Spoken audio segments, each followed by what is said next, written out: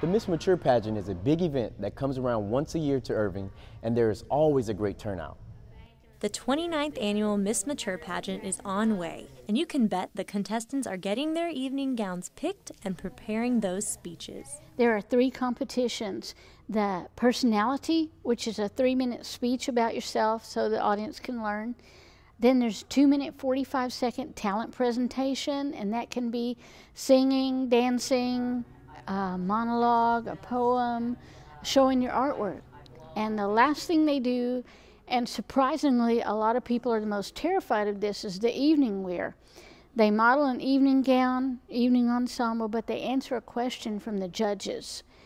And this scares a lot of people because it's the unknown. Pat has been running the pageant for 21 years now, and with contestants like these, I'm sure she has more shows ahead of her. Oh, fun. Fun group. Really dynamic personalities. I don't think there's a wallflower in the bunch. After speaking with a few of the ladies myself, Pat was definitely right. I've been threatening to do it, and so I thought, when I turn 60, I'm going to get in the Miss Mature Irving pageant. And they said, but Cynthia, you're not mature. And I said, but it's the chronological thing, correct? So I love entertaining people. I love people. I am a people person. And if I can do something to help someone, I will do it. This is Jessica's 2nd year competing, and though she didn't win last year, she was voted Miss Congeniality. I've met so many beautiful people. The young ladies in this show, they're awesome. They're awesome. And our director, Pet, she is lovely, simply lovely. And likely enough, these ladies could all agree on what their favorite part of the competition is.